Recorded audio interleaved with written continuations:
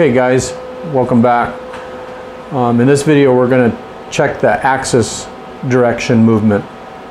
That is, we want to make sure the servo motors are turning the screws in the right direction. I've put the belts on my screws to the motors. I put the belts on, so now the motors are connected to the lead screws for each axis. So now we're going to test the direction movement, and we're using the all-in-one DC installation manual as a guide.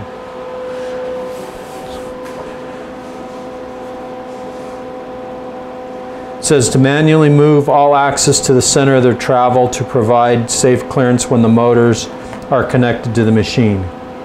Well, I've got my X and Y moved. The Z axis is down about an inch, so it's not all the way up in the positive direction. Then it says manual tuning. Manual tuning of the KP, KI, and KD can be performed to reduce motor movement error. In most cases, this is unnecessary. Users experiencing excessive servo motor whine or singing, difficulty with motors holding position, or motors oscillating should manually tune their values. Additionally, in some cases, users may get very small accuracy increase by manual tuning. Manual tuning is covered in Tech Bulletin 260, which can be found here, and there's a hot link in the user's guide. The electronic version of it would take you to Tech Bulletin 260. Power up the machine, release E-stop to provide power to the servo motors. Okay, so my machine's powered up, release the E-stop.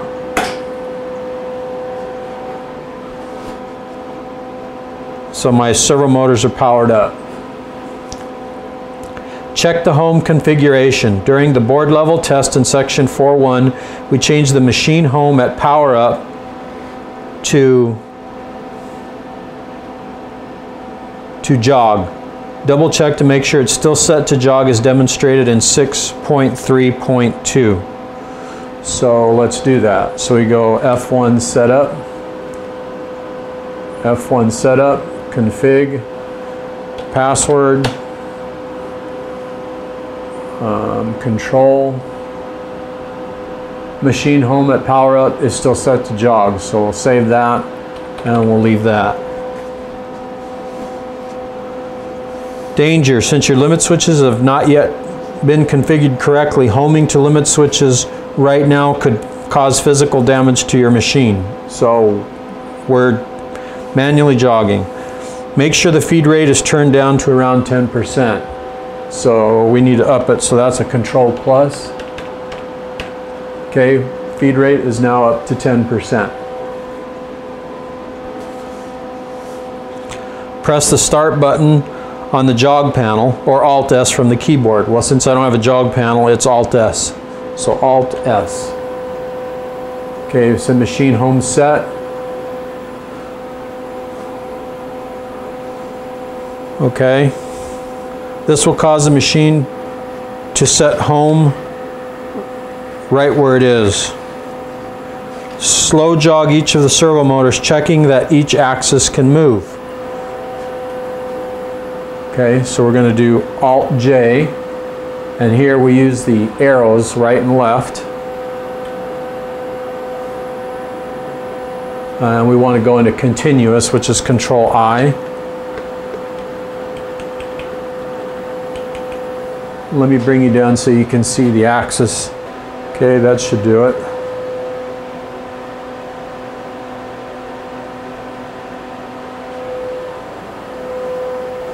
Okay, we're going to jog the X-axis. There you can see the X-axis hand wheel turning. And get my book out of the way here. And I'll step aside so you can see the Y-axis move. It's the up and down arrow when you're in the Alt J. And then the Z-axis is page up, page down. And if you can see, the quill is coming down.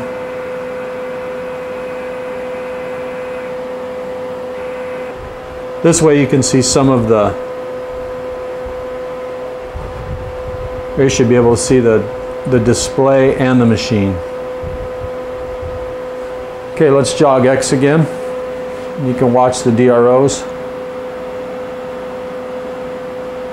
Okay, and Y. And then Z, I'll go down.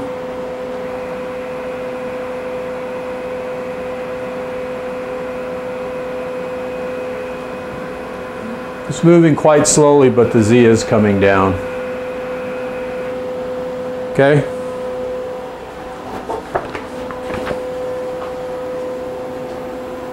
Okay, so everything can move. It says configure servo motors to move in the correct direction.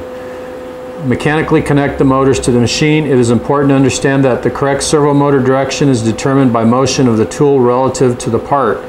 This is not necessarily the same as the motion of the table. For more information on this procedure, also covered in Technical Bulletin 137, which can be found here, and it gives you a link to that. For axes that move the table when the tool remains stationary, such as the X and Y axis on a typical Bridgeport knee mill, the table motion is opposite of the tool motion.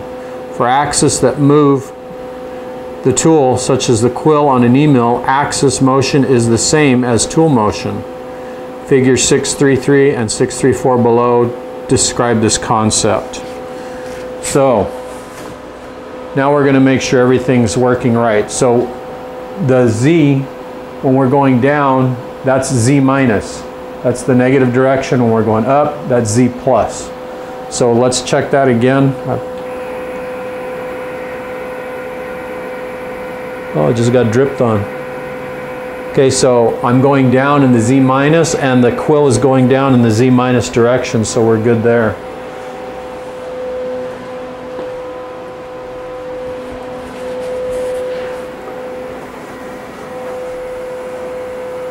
And then we'll go back up.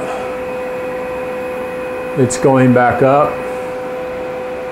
And you can see it's going, the number on the Z axis DRO is getting smaller, and it's going to go in the positive direction, so that's good. Okay, let's do Y. So the table moves that way to the back in the Y negative direction. So it goes back. All right, and then so that really the tool's coming forward, the table goes back. So let's see if we've got that okay.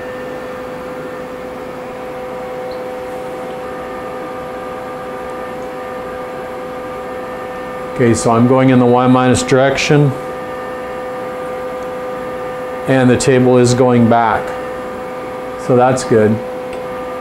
Coming in the Y, as we go down, and you can see in the Y minus direction, the DRO is going down. You know, one way, let's make this easier to see up here. Let's go set up part, and then we'll set 0. So we're setting the part, this would be where you would set part 0. Next axis, set 0. Next axis, set 0. So now you can see what's what there. All right, so we're going to go in the Y minus direction, and you can see it's going down. So we're heading in the right direction. The table is moving. It is moving that way. And then let's check the X. So X negative, the table goes that way. So the table movement is going to my right.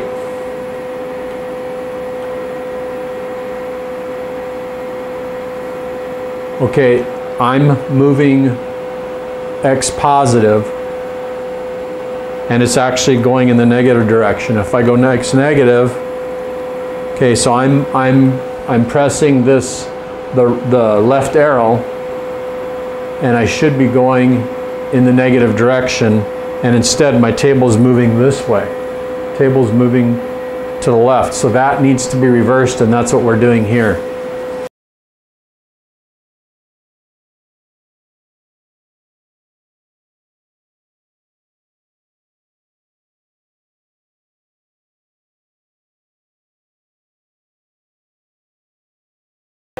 Let's double check the Y minus. Okay, I don't know if you can see it, but the table is moving back, so that's okay. I'm going to move the table to about the middle again. And we'll look at the Z. You see Z's going in the minus direction. I'm pressing the page down button. You can see the quill is coming down. And bring the quill back up. It's in the positive direction. Positive is up. And bring it back halfway. Okay. My machine's moving in the right direction. On to the next section.